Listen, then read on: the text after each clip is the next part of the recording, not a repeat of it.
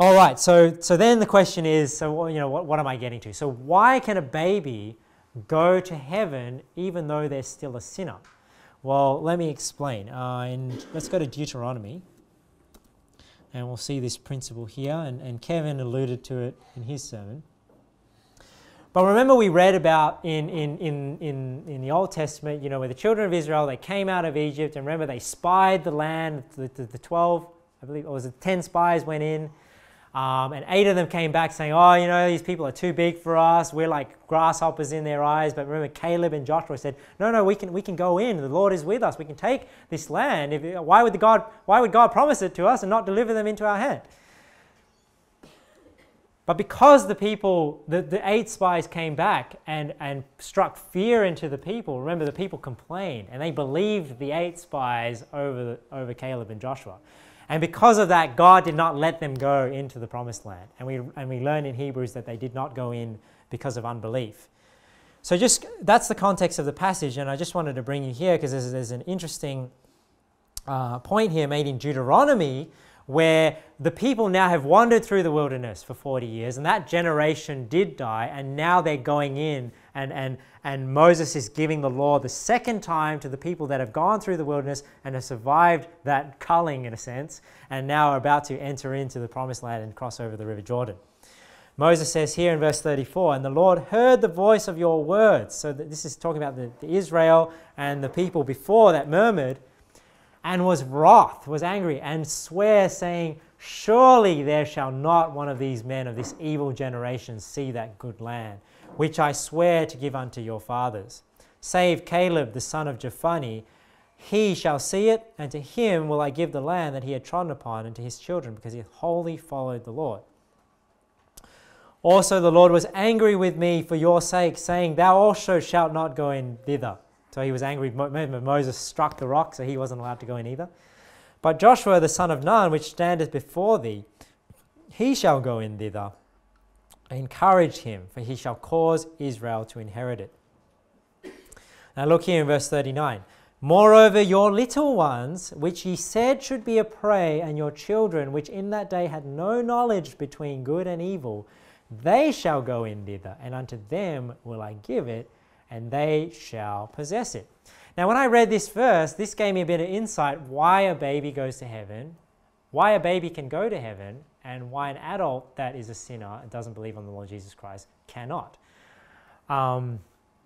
It gives us a bit of insight because it says here in verse 39, moreover your little ones, which he said should be a prey, and your children, which in that day had no knowledge between good and evil. So the reason why a baby can go to heaven when they die is because they have no knowledge. And we're given, and let's go to Romans 7, because I believe Romans 7 actually explains to us the logic behind why this is the case. Why not having this knowledge allows a baby to be not accountable for their sins. Let's read here in Romans 7. We'll just read from verse 7. So it says here, what shall we say then? Is the law sin? God forbid. Why is he saying that? Because it says here earlier on, I'll just show you here, it says that the law hath dominion over a man as long as he liveth. So it's talking about this law having dominion over him. But he's saying, is there something wrong with the law having dominion over you? Is it something wrong? Is the law sinful? So he continues on in verse 7 and he says, what shall we say then? Is the law sin? He says, God forbid. So he's like, no, there's nothing wrong with the law. Nothing wrong with the law of God. Is the law sin? God forbid. Nay, so no, I had not known sin but by the law. So he's saying here, the law is not sin, but the reason why I know I'm a sinner is because of God's law. Because God's law says, don't do it, that's how I know what sin is. For I had not known lust, except the law had said, thou shalt not covet. So we don't know lust is a sin, that lust is wrong, unless God says it's wrong. And that's the only reason why anything is wrong, because God said it. But sin, taking occasion by the commandment, wrought in me all manner of concupiscence. For without the law, sin was dead. And I think that's the key there. So he's saying here, when he didn't have the commandment of God, well, he's saying, well, sin, he says the reason why sin wrought in him this concupiscence is because of the commandment. because without the commandment, the sin was dead. And I think that's the key there, and I'll just come back to that in a second. Verse 9. For I was alive without the law once, but when the commandment came, sin revived, and I died. And the commandment which was ordained to life I found to be unto death. For sin, taking occasion by the commandment, deceived me, and by it slew me. Wherefore the law is holy, and the commandment holy, and just and good. So there's that, the law is not sinful. There's nothing wrong with the law. It's holy and just and good. Was then that which is good made death unto me? So he's saying, is it the law that was good? Is that what killed me?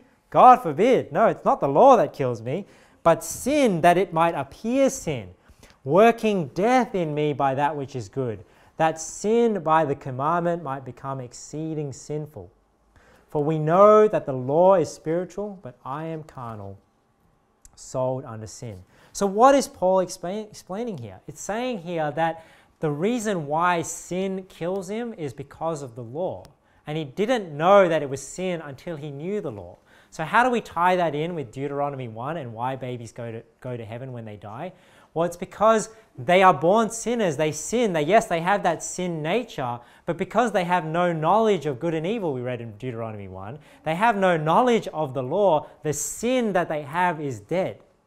And this is what Paul is explaining to us in Romans 7, that even though we have that sin in us from birth, it's dead. And it's not until the point where we understand the law, that we know the difference between good and evil, that sin then revives and then our soul dies.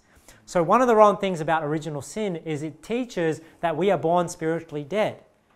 No, we are born spiritually alive, because how can God kill us spiritually if we're not guilty of sin? And if we're born spiritually dead, that means we deserve hell. Then how can a baby be pardoned from hell without believing on the Lord Jesus Christ? And the way is because even though they are a sinner, the sin that they have is dead because they have no knowledge between good and evil. They have no knowledge of the law. Then when they get that knowledge, and who knows what that age is, but once they get that knowledge and they understand now that they are breaking the law and they need a savior, the sin in them, it's now taking occasion by the commandment, it revives, then their soul dies, and now they are accountable for their sin and they need to believe on the Lord Jesus Christ. Now, sometimes people resist this doctrine because they say, how can a person, if they're a sinner, be born spiritually alive? And I think I've just explained to you why, because they're not held accountable for their sin because their sin is dead in them. It's not made alive. And we see here in verse 9, for I was alive without the law once, but when the commandment came, sin revived and I died. And I think that verse proves that Paul is saying here, I was spiritually alive when I was born. I was spiritually alive before the law. Then when the law came, I spiritually died. Some people say that this verse is saying, well, Paul was just alive physically. And he was alive physically and then he learned about the law and then he's talking about dying spiritually. Well, to me, that doesn't make sense because number one, it's in the same verse. So how do you jump all of a sudden from being, physically alive, and then when he says sin revived and I died, it's talking about a physical death. That doesn't make sense. And second of all, Paul didn't die when the commandment came. When he says the commandment came, sin revived, and I died, he didn't die physically. So what does he mean? It's because he died spiritually. His soul died. And that's why I believe in verse 9 when he says, I was alive without the law, he's saying he was spiritually alive at one point. So we're not born spiritually dead, we're born spiritually alive. Then when we get the knowledge of the law, the sin revives and then it kills us.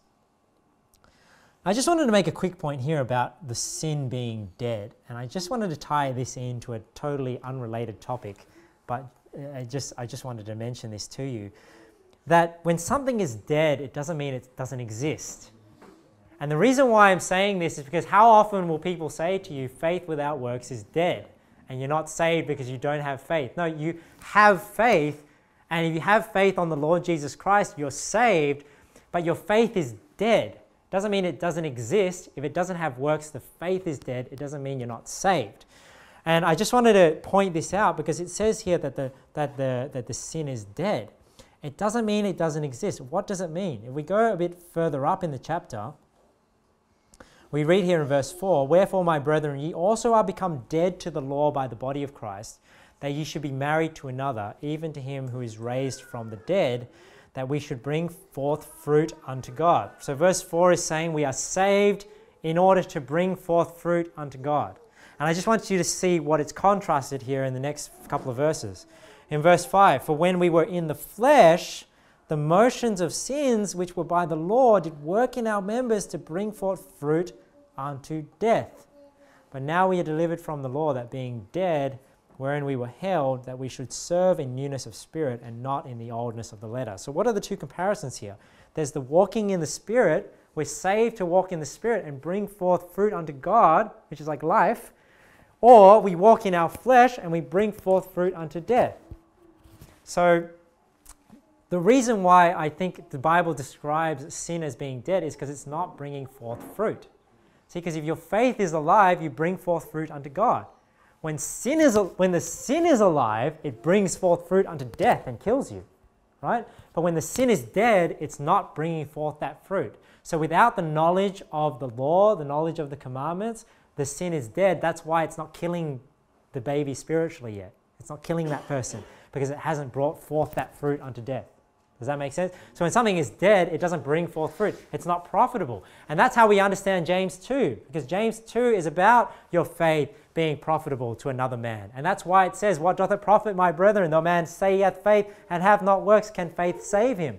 Yes, faith can save him, but is it profitable to another person? No. So it's here, it doesn't bring forth this fruit unto God. Your faith doesn't have this life that Romans is talking about. It doesn't bring forth the fruit of the Spirit. And I just wanted to show you this other verse in Romans 4 that shows that dead does not necessarily mean non-existent. It's this idea of bringing forth fruit. The Bible says here, where are I? Oh, here.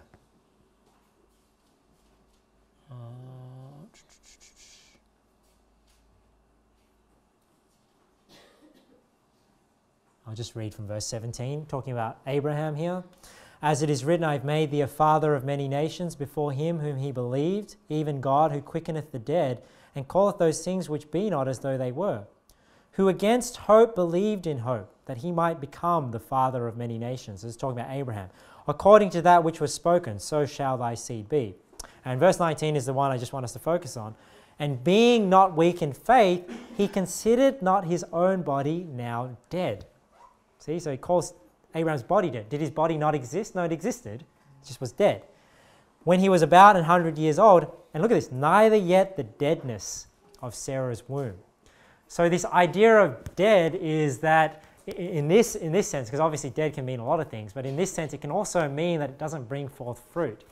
And that's how I think we can understand James. It's not bringing forth fruit and being profitable to somebody else. And how we also understand sin, because when sin is dead, it doesn't bring forth fruit unto death and doesn't kill you spiritually. And that is why a baby goes to heaven when they die. So it's not because God just pardons them for no reason. It's not because they're born sinless. They are born a sinner, but because without the knowledge of the law, the sin is dead. It hasn't killed them spiritually. When they do understand the law, then they die spiritually, and now they have to believe on the Lord Jesus Christ. I'm not going to talk about the age in this sermon. We'll discuss that in the next sermon. Okay, so last passage I want to go to is Galatians 3, 16. Because I think we actually see this same principle. We see this same principle in Galatians 3 of the purpose of the law and the law coming to reveal sin and to condemn us, not to undo the covenant. And I just thought it was interesting because it was kind of related to Romans 7. It says here in verse 16, now to Abraham and his seed were the promises made.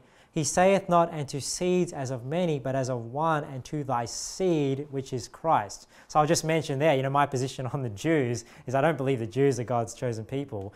The question is really, who are the real Jews? And I think Galatians 3 is very clear that the promise of Abraham and to his seed was to Jesus Christ, not to seeds. So it says there, he saith, and not to seeds as of many. So the promise of Abraham was not to his physical descendants, but as of one, and to thy seed, which is Christ. And this I say, that the covenant which was confirmed before of God in Christ, the law, which was 430 years after, cannot disannul that it should make the promise of none effect. So what is it saying here? It's saying here that the law, the Old Testament covenant, came 430 years after Abraham. Because remember, the law came by Moses.